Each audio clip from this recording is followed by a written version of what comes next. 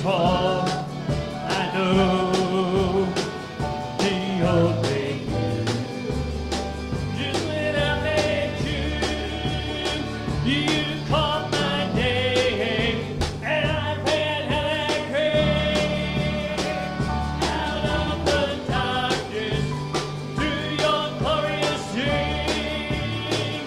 You called my name, I ran and I ran out of the darkness to your glorious name. I needed rescue, my sin was heavy, but chain break weight of your glory. I needed shelter, I was an orphan. Now you call me a citizen of heaven. When I was broken, you were my healing.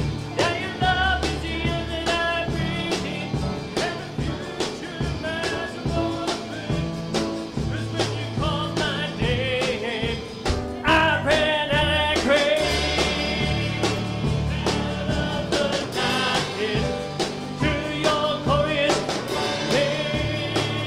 You called my name, I ran and I ran out of the darkness to your glorious name. You called my name. I ran and I ran out of the darkness to your glorious name. You called my name. I ran and ran out of the darkness to your glorious name. One more time, you called my name. I ran and I ran out of the darkness to your glorious name. You called my name. I ran and I ran out of the darkness to your glorious name. Out of the darkness to your glorious name.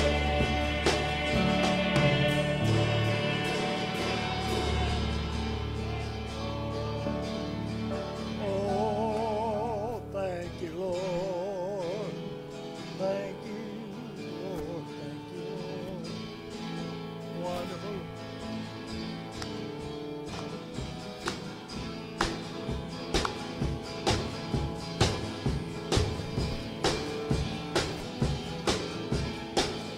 When you close up the easy and just putting on the rinse. God is an awesome God. There is none to in his footsteps and none in his fist. God is an awesome God.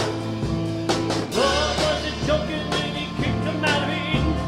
Wasn't for no reason that he shed his blood. His return is very close, and so you better be believing. God is an awesome God. Our God is an awesome God. He reigns heaven and earth. Wisdom, power, and love. Our God is an awesome God. In the sky, the stars, in the void of the night. God is an awesome God. He spoke into the darkness and created the light. God is an awesome God. Judgment and wrath he poured out on Sodom. Mercy and grace he gave us at the cross.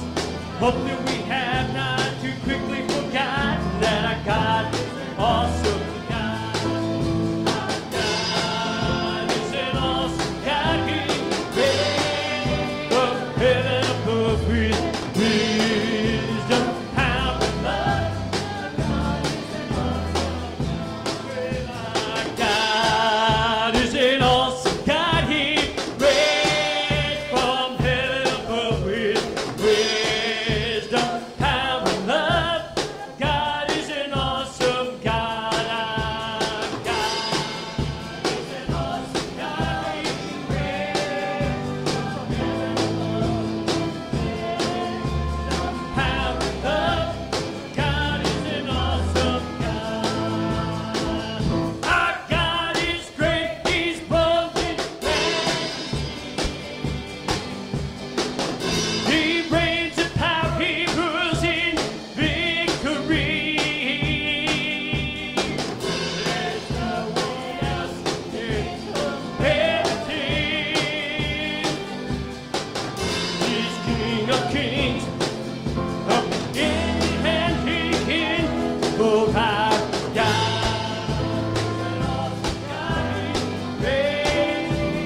heaven perfect wisdom, power, love.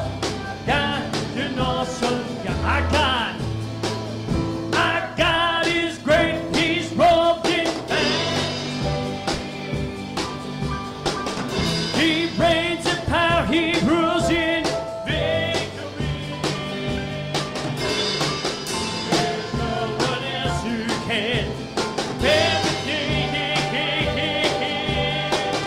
He's King of Kings, the beginning. Our God is an awesome God. He reigns from heaven above with wisdom, power, and love. Our God is an awesome God. Well, our God is great. He's robed in majesty. He reigns in power. He rules in there's no one else who can bear the King. He's King of Kings. One more time, our God is great. Our God is great. He's robed in majesty. He reigns in power. He rules in victory. There's no one else can bear the King.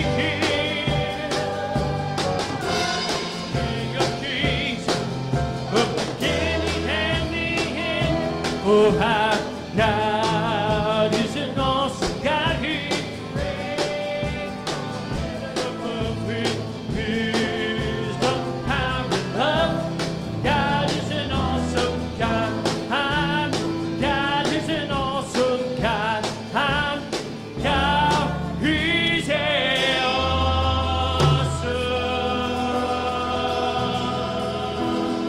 God.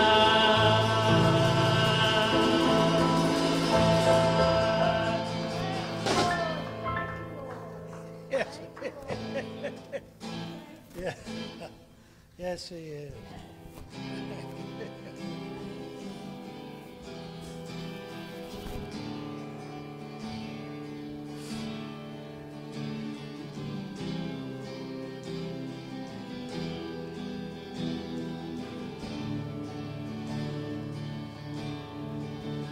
You give life to my love. Bring light to the darkness. Give hope, restore. Heart that is broken. Great are you, Lord.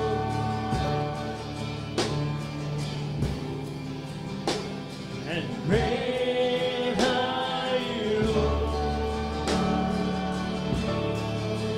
It's your breath in our lungs, so we pour out our praise, pour out our praise. It's your breath in our lungs, we pour out our praise to you only.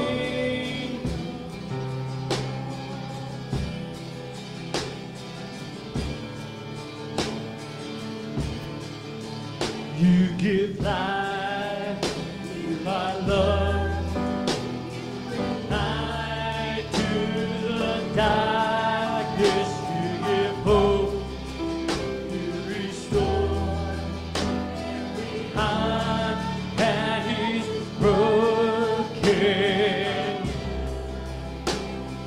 Great are you, Lord.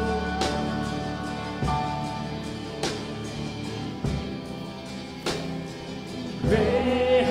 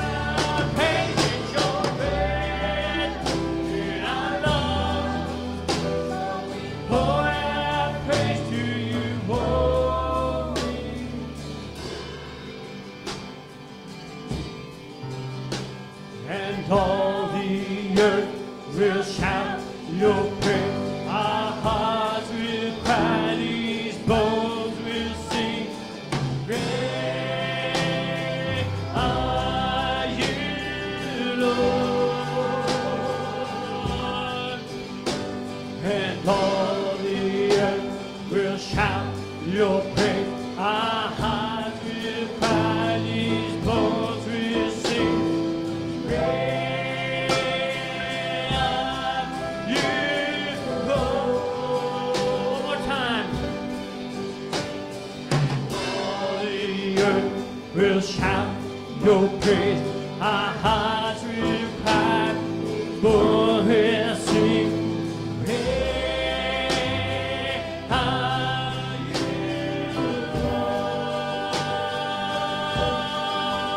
It's your praise in our lungs, so we pour out our praise, pour out our praise. It's your praise in our lungs, so we pour out our praise, so we pour out our praise. It's your praise in our lungs, so we pour out our praise, pour out our praise. It's your you holy.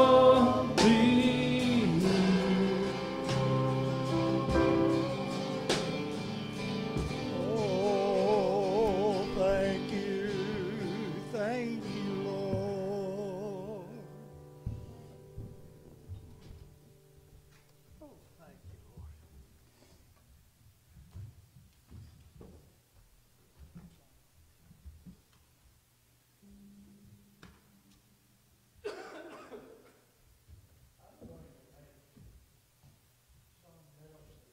Of me.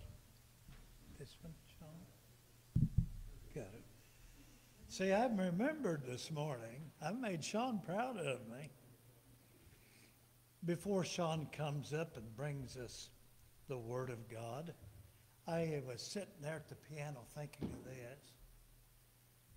People's gods may be non-existent to them, or God may be in 10% of their lives, or God can be 50% of their lives, or God can be 100% of people's lives.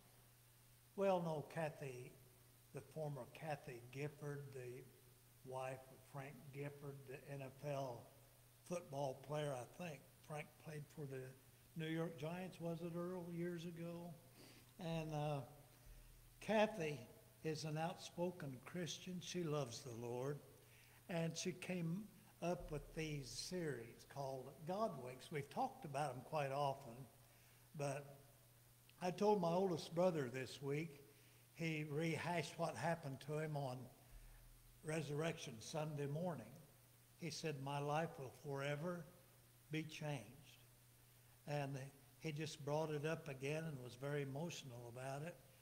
I said, Larry, that was a God wink moment. And our family can think of a lot of them. Now, I can't answer for other people. I don't live other people's lives. I don't live in your home. I don't live in your heart. In a way, I hope I do. I want Jesus to live in your heart. If I'm there and you have some fond thoughts, that's fine too. But I can sure answer for my family. As for me and my house, we will serve the Lord. No questions asked. No laws passed. Nothing interfering. God is Lord of our home. I look back over the years. God has given me, you've heard it so many times, my family probably gets tired of hearing it. 4 or 5 miracles. Miracles I'm talking about. Folks, people say, oh, I don't think God does that. Well, then your God is non-existent. He's dead. That's your choice. But it's not my choice. I can remember Holly having beautiful hands as a young girl and on up into her school years and college years. She had petite, just smooth, beautiful hands. I noticed them about her.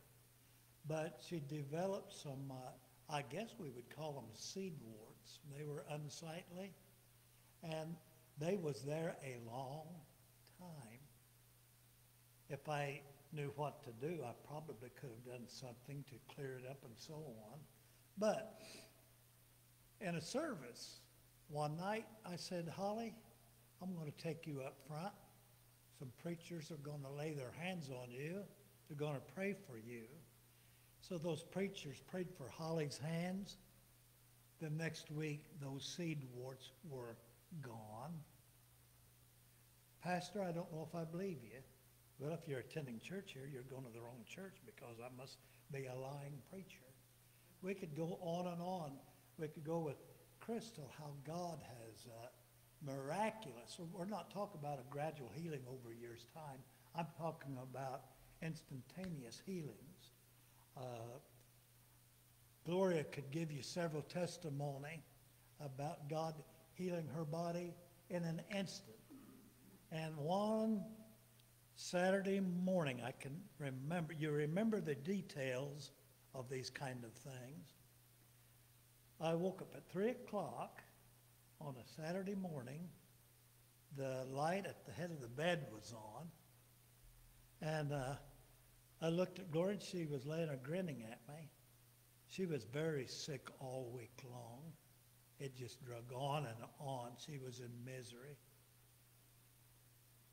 I looked at her and I want to say, you goofy nut, what's wrong with you this time of morning?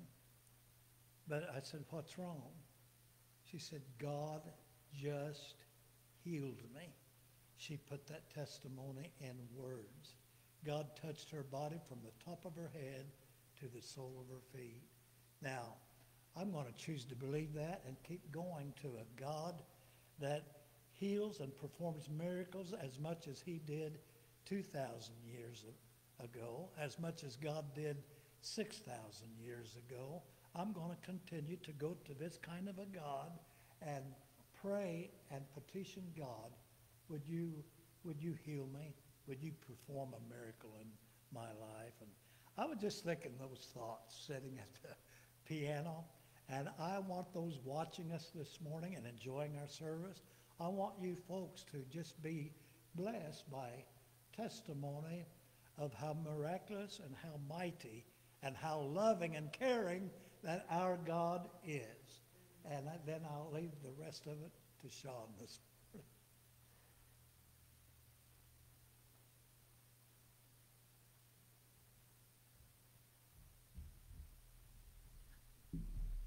Good morning. Richard, I just heard loud and clear, don't mess with my God. He's a good God, and he's a good God all the time. And I do feel that way too.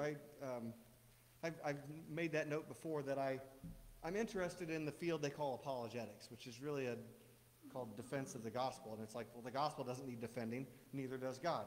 But being with people and acknowledging what the word says, and the longer I spend time with God, Richard, I'm kind of like, don't mess with my dad. That's not my dad at all. Evidently, you don't know my dad if that's how you're talking about him. So, I get it. I get it. He's a good God, and he always is and always will be. And if there are things in this life that you struggle with and that it's hard to get your arms around and you're kind of trying to figure out, or whatever it looks like for you, it's like, one thing, rest assured, he always has been, he always will be, he'll always be good, whether we believe it or not. He'll always be good. Somebody need to hear that, Richard. Thank you for bringing that up. I think that needed to come out of there somewhere. Somebody needed that. So, very good. All right, I always have something. All right, this is a good one. If I start that way, then Lexi knows it's going to be good, right? Okay, I had done this a while back where there was a bunch of young people kind of paraphrasing the Bible, and there was a bunch of stuff through the Old Testament. Well, I found one on the New Testament. This was the young people, very young people, was defining what they think happened in the New Testament now. So after the New Testament, or Old Testament, came the New Testament. Jesus is the star of the show. This is young kids' paraphrase of what's going on. He was born in Bethlehem in a barn, and the young person put, I wish I'd been born in a barn, because my mom is always telling me, close the door, were you born in a barn? And I would say, as a matter of fact, I was. Everybody should be born in a barn. During his life, Jesus had many arguments with sinners like the Pharisees and the Democrats. Same thing. Jesus had 12 apostles, and the worst one was Judas Asparagus. Judas was so evil, they named a terrible vegetable after him. That's what it should be. Jesus was a great man. He healed many lepers and even preached to some Germans on the Mount. But the Democrats and those guys put Jesus on trial before Pontius the Pilate. Pilate didn't stick up for Jesus. He just washed his hands instead. Anyway, Jesus died for our sins. Then he came back alive again. He went up to heaven. He'll be back at the end of the aluminum. And his return is foretold in the book of Revolution. And then one little kid, as one extra note, had his own little prayer to God. Dear God, maybe Cain and Abel wouldn't kill each other so much if they had their own rooms. It works with me and my brother. Love, Larry. Anyway, kids are great. It's just always my favorite. We just did that discussion on laughter. Laughter does merry heart like medicine. You needed some medicine. Did everybody feel it? Got some medicine in you? Ready to move forward? All right. Well, I did, in this morning's discussion topic, I think I've had kind of a heavy heart with things that have been going on in our community and others. And this discussion, this topic this morning has been brewing for a bit. But it's interesting. You kind of follow along. It's always a journey, right? I'm getting into the Word. But I want to talk to you this morning about moving forward, not moving on. So follow along with me, if you will, in the time we have this morning. But I think this discussion has its roots in grief. But this morning discussion doesn't have to be just the loss of a loved one. It's really, and as God was taking me deeper in this discussion, it's the loss of anything. And there's this reality that comes from acknowledging none of us were equipped to handle loss very well, were we? I mean, I can take you to the shortest verse in the Bible, Jesus wept. What was that whole thing about? Jesus' own acknowledgement of what loss does to us. And the accompanying emotion that we experience, we refer to as grief. And again, it's easiest, and I think we always bring that out as we've lost a loved one. But anything you lose that is dear to you, we go through a period of grieving where we're trying to acknowledge and trying to find a way forward, not necessarily move on like so many say. And I want to touch on that one too, because isn't that amazing? And especially, now I will take you to the topic of, and having lost someone dear to me in this life, I understand what that means, that gnawing grief that doesn't want to go away. And people try to do their best. They try to be nice. And they'll make comments like this: isn't it time you moved on? You'll move on eventually. They think that's helping. They think that's helping. I'm glad to see you've moved on. And those that have been through gut-wrenching, gnawing grief understand. It's like, stop talking. and I don't mean to be, you don't mean to be mean or not acknowledge the sentiment somebody's trying to bring about. And I actually had a note here. I'm going to get into many of these things, I guess. Losing a pet or losing anything that is so dear to you that it's been like a close personal friend. It's the same thing we experience. We experience grief at the loss of something. Something's there. It was part of us, and now it's not, at least in this present state. And there's nothing you can do about it. And it's that loss, that separation, and that lack of ability to do anything. Does everybody understand what I'm feeling? This is exactly how it felt for me. It's like that loss that you can't do anything about. And you just, the accompanying emotion that sets in is grief.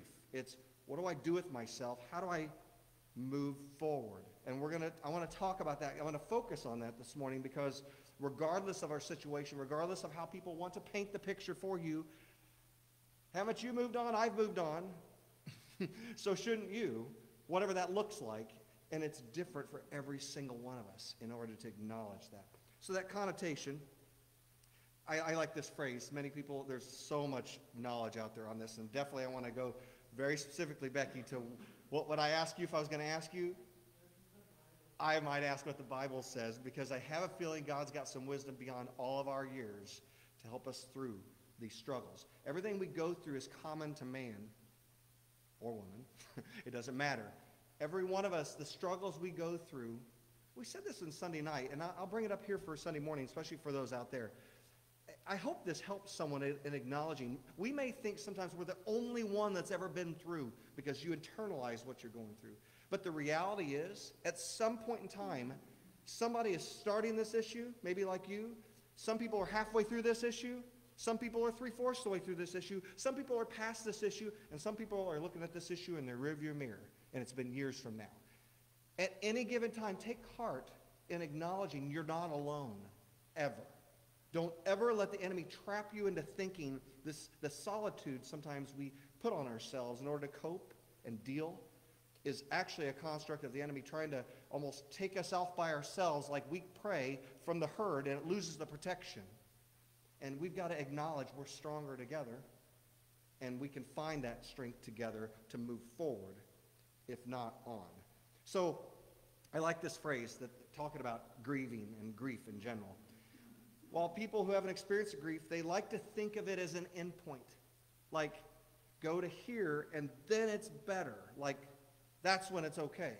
But if you haven't experienced that for yourself, you don't understand it the same way. I like this phrase. Grief doesn't come with a timeline. Grief doesn't come with a timeline, like many might assume. Because moving on suggests you're past some tripping point, some trigger. And I think many people might internalize, well, I don't feel like I've moved on, so maybe there's something wrong with me. And the point is, there's nothing wrong with any of us. The thought of acknowledging loss is what creates that sense of despair, grief, and can turn into full-on depression if we allow. Because what? Because we don't understand what it is I'm supposed to do, which is move forward. Forward motion is what keeps us going on this journey. It keeps us traveling down the path. It's when we stop is when we quit making forward motion. And I want to bring you why the word is very filled with the discussion to help us through that situation. So I have a little bit of blurb that I do want to share with you. I think is so great that I found this lady. Her name's Nora McInerney.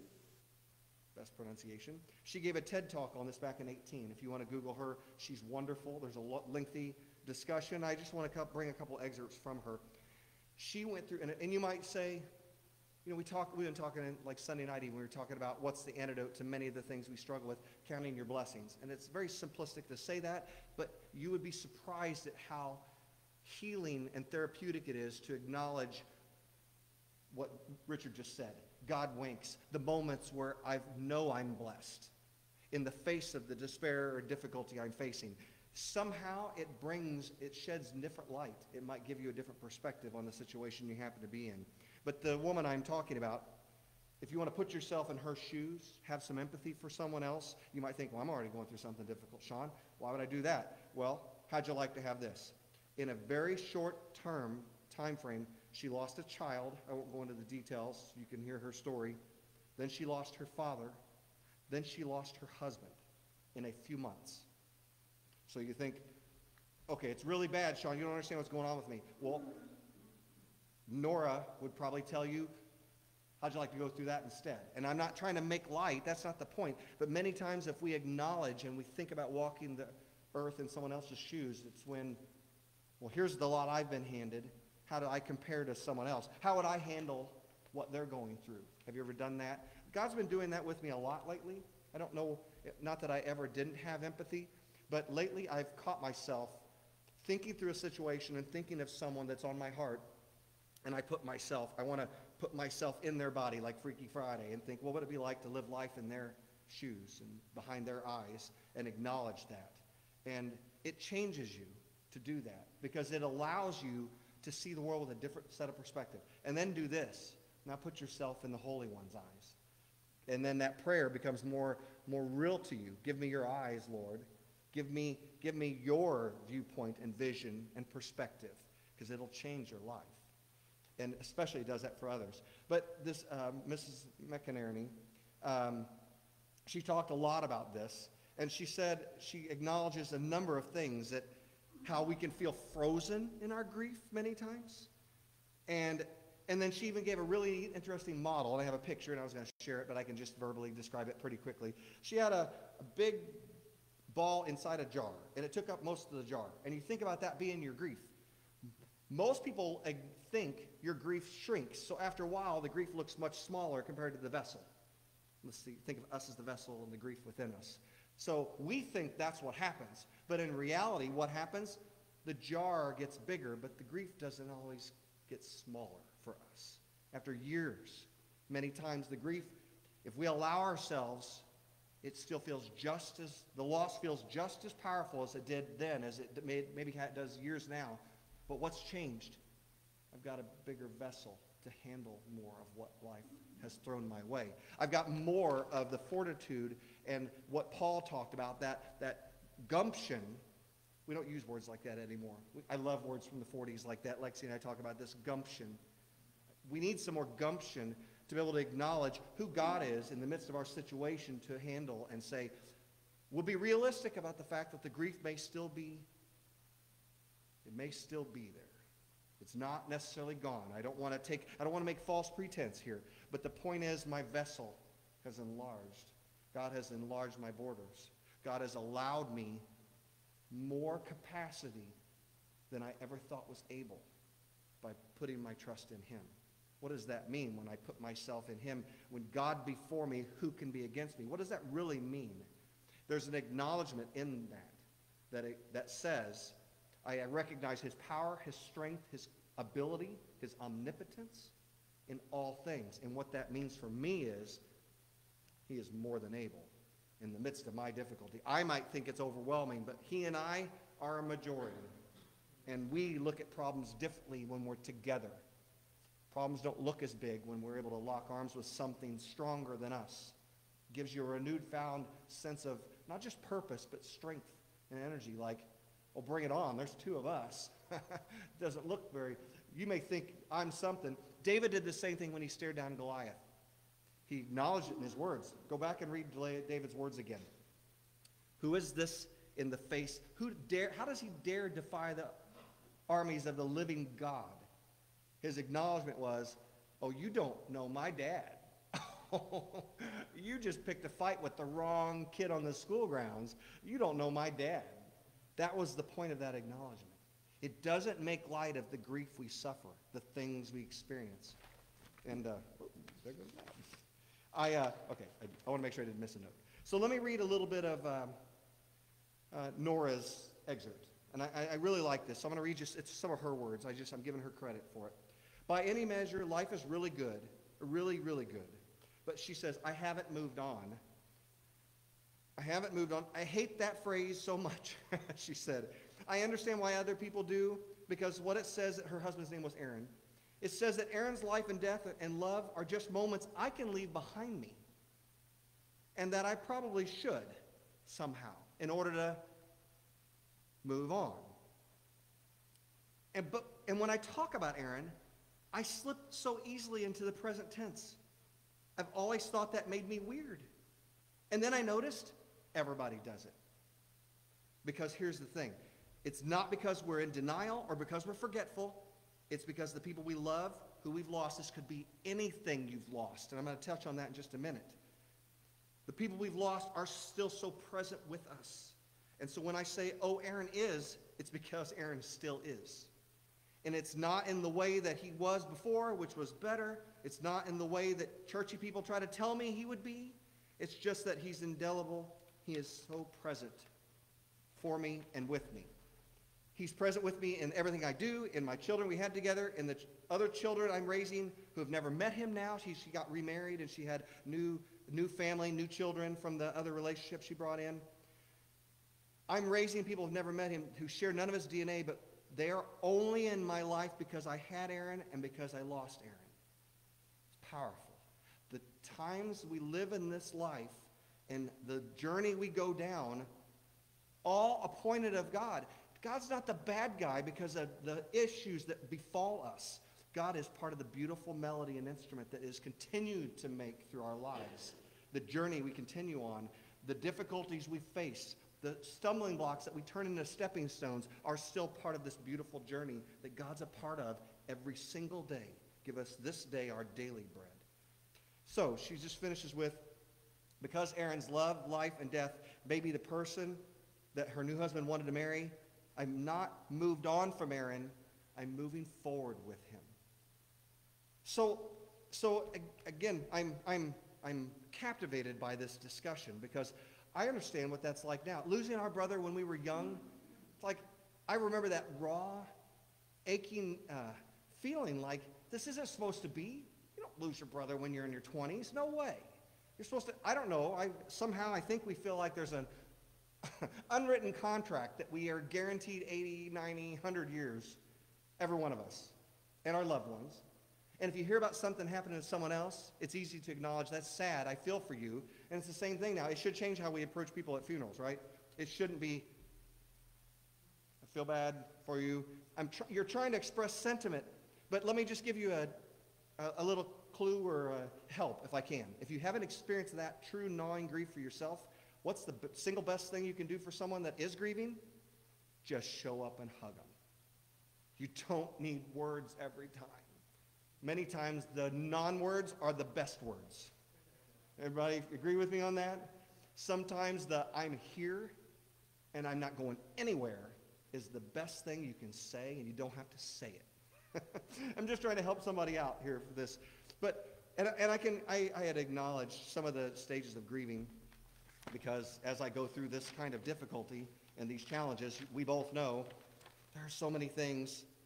Actually, I am going to take a step. I want to go back to this point. Because when I talk about grieving, I can talk about the loss of a loved one, and I think that hits us more deeply. But anything we lose that we had held convictions onto feels the same way. It's the same sense of grief. And I was starting to write notes. Many times it's the loss of opportunity. You could say a loss of a job or a career or a direction or a dream. People will go through the same kind of grieving process when they feel like they've lost what was supposed to be theirs. We can lose a pet. A pet can be so dear and get us through so many tough times that losing them feels like a part of you's gone. And I get that. It's the same experience, the same emotion. It's grieving. We've got close family. Losing a limb. And there's that wonderful movie Soul Surfer that gives an inside perspective on someone losing a limb and feeling the grief and the sorrow over loss of what's not going to happen now. What have I lost? But the point is, everything we go through that's a difficulty, that's a stumbling block, that we can turn into a stepping stone, that could have been my title too, is an opportunity to gain an insight and perspective we may have never had we not went through that. Think about that for a moment.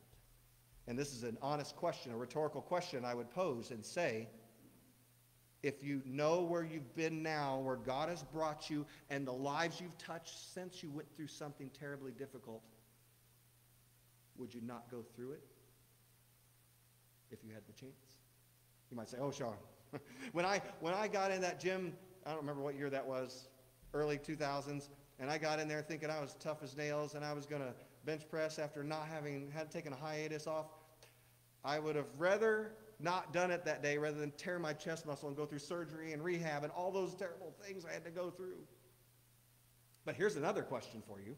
If I could go back and wake up Sean early 2000s that morning before I went into the gym, could I stop myself? I don't know. I don't know the answer to that. Could I not make the decision that caused me pain and difficulty and I had to, yet going through that difficulty and experience and trial also made me more resolved and stronger maybe than I thought I was. Because here's the other reality. You may think you're not strong, but the reality is, if you look back, you're already strong. Look what you've already been through. Look what you've already been through. Look where you are. Okay, I would use that phrase too. I could tell this for my girls, because we went to Colorado for the first time a few years ago, and we did a hiking trip, and I might have made a mistake on how much elevation gain was in the little app. And I said, we can do it, guys. And everybody's like, yeah. And we start climbing and climbing and climbing, and we were going up, up, up. And pretty soon they're like, Dad, this is awful. this is not fun. And I'm like, but guys, look, we're going toward the top, and there's this beautiful pond up there supposed to be, and all this wonderful, like, let's go, we can make it. And then we go up, and, okay, I realized we gained, like, I don't know, 2,000 feet of elevation or something. I don't know, it was ridiculous. I was like, oh, that's what that number was on the app. Oh, that was elevation gain. Oh, sorry, guys. And the pond at the top was kind of like a puddle.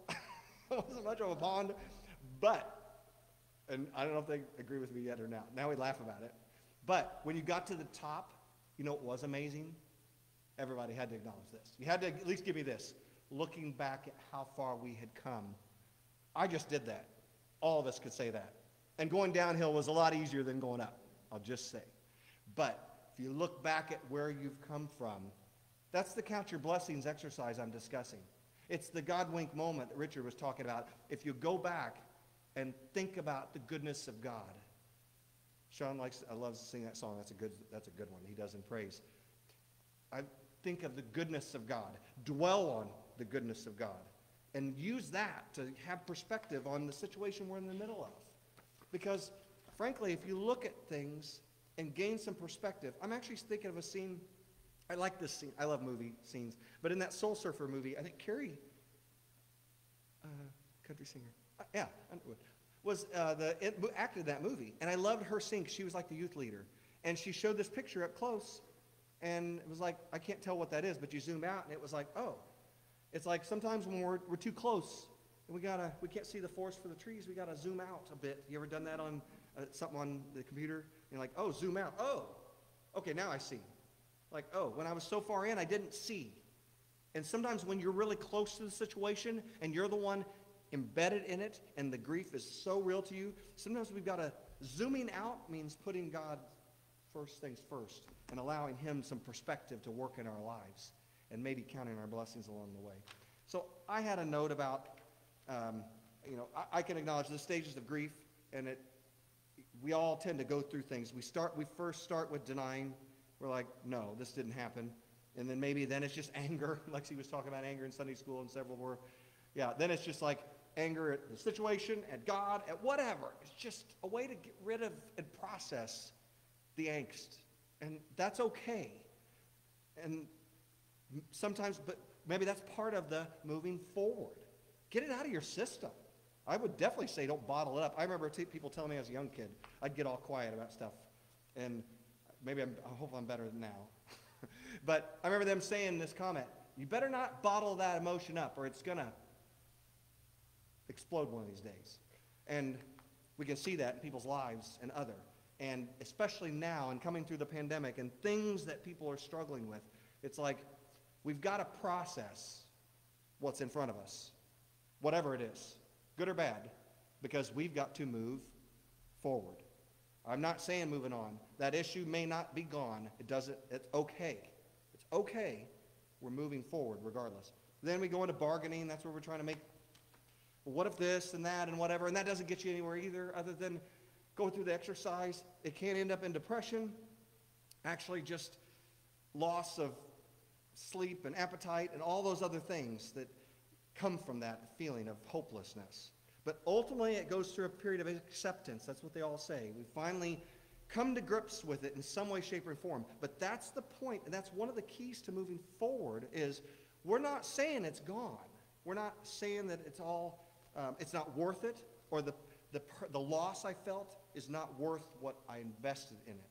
It's not. The point is, as we move down this road, as we journey forward together, the point is, there is so much beauty yet to experience and perceive.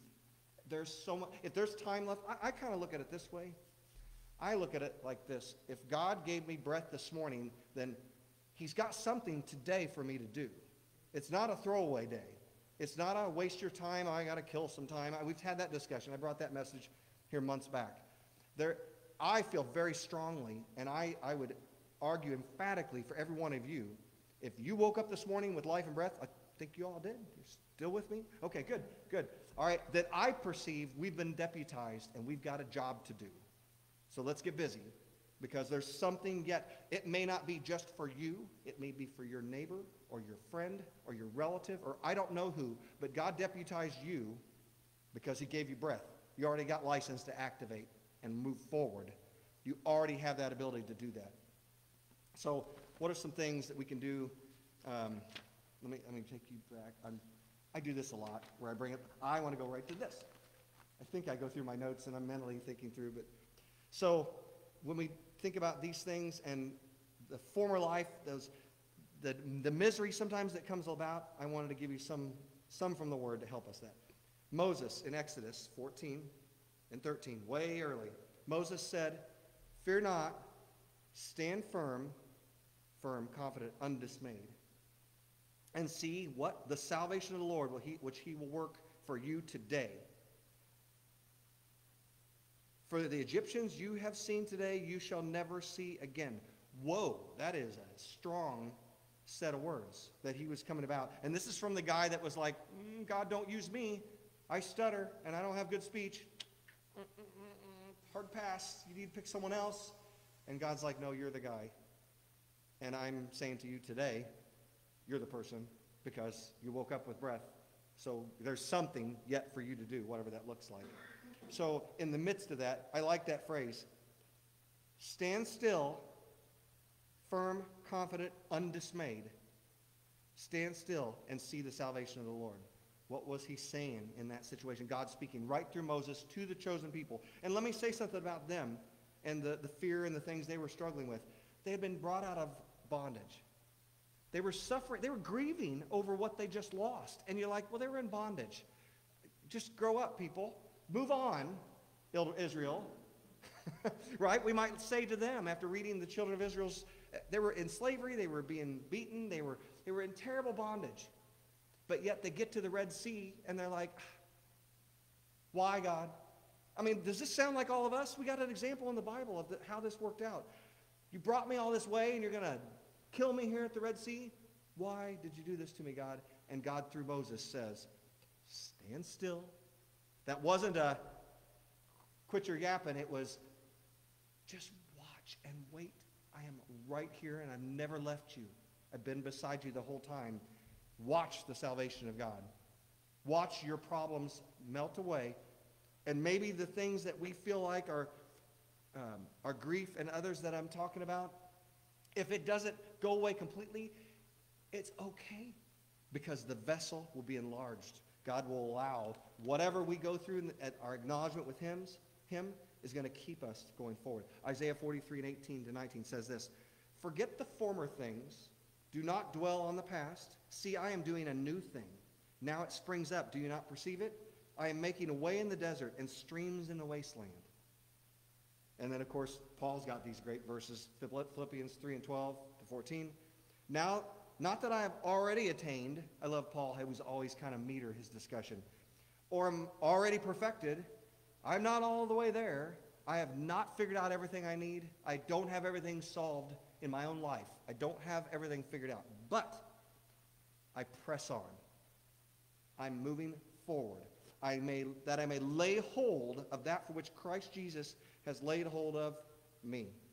Brethren, I do not count myself to have apprehended, but one thing I do, forgetting those things which are behind," not forgetting our loved ones, but acknowledging the perspective of where they are in spite of where I'm moving to. "I'm reaching forward to those things which are ahead, pressing toward the goal for the prize of the upward call of God in Christ Jesus." The point is, we can take those people, those loved ones, and all the hurt that we experienced, that we grieved over, it goes with us. It's part of our journey. It propels us. Allow it to propel us instead of holding us back in a seat of do nothing and stuck. I know Chris, this is one he likes. Jeremiah 29:11. "I know the thoughts I think toward you, says the Lord, thoughts of peace, not of evil, to give you an expected end." That's a great one. How about Job? One example from somebody that went through something tough. Read Job again if you haven't done that recently. That's your homework lesson for the week. Job, "The righteous keep moving forward, and those with clean hands become stronger and stronger." Not just, don't use the hand sanitizer. That wasn't the point. I can get into a little more depth there. But how about this, Romans 8. "There is therefore no condemnation to those which are in Christ Jesus, who," what? Walk not after the flesh, but after the Spirit. What's that mean? There's going to be an acknowledgement of what he does through us is going to be by his strength walking through us. And that's, to me, that's comforting. You know why that's comforting? Because it doesn't have to be me always propped up and thinking I'm strong enough to handle everything in life. It gives me great comfort to know his strength. I'm made perfect in my weakness. I'm made perfect in his strength. I don't have to be strong enough for everything because I rest on the one that has the arms that is strong enough. That's the surrender. I think that's another thing, and I could do a whole discussion on surrender. But I think in our Christian walk, many times we look at difficulty and we think, surrender means I'm not doing enough to fix my situation. And God's point all along is, you're supposed to be strong in me. That's how you're strongest. That's how you supernaturally can look at your problems and say, Goliath may look big, but he is not covenant. He hasn't seen my dad. And you might think, I want to get to that point. Sean, I want to get to the point where I look at my stumbling blocks and I immediately see stepping stones. Sometimes we don't immediately. Sometimes it takes time, and sometimes it takes a while to have our vessel enlarged to where the grief is much smaller compared to the vessel. It's not that the grief went away, that it's small, that it's gone, that we moved on. It's just ultimately in this life, I don't have to be frozen in fear anymore. Fear's a liar. That acknowledgement that fear and the things that accompany it are just part of the thing that the enemy is using to hold you in quicksand and not allow you to move forward. But the truth of the reality is that if I can turn my eyes on him, Hebrews 12:1 says, I can then run with endurance the race that's set before me. By what? Looking to the one that's the author and finisher of my faith, perfecter of my faith. I like that.